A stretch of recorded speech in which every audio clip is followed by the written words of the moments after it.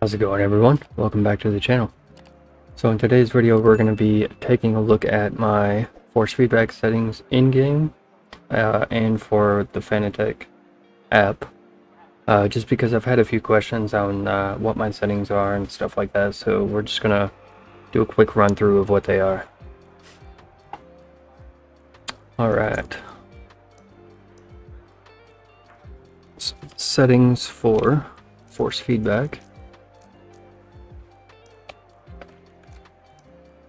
are right here. I'm not going to go through what each one does or anything like that. It has a little description right next to it. Just going to go through them quickly.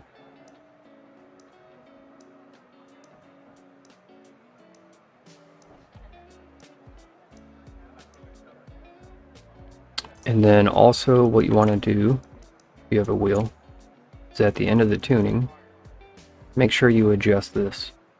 I found for me that the best for most cars, at least in the GT class, 80% seems to be pretty decent.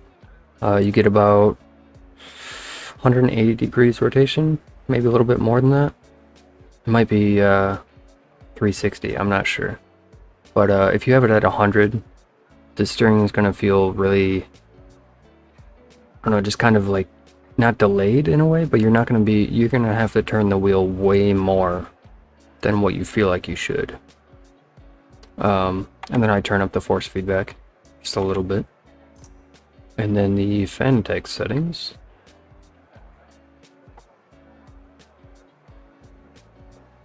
Yeah, nothing really going on here. I just turn the damper down all the way.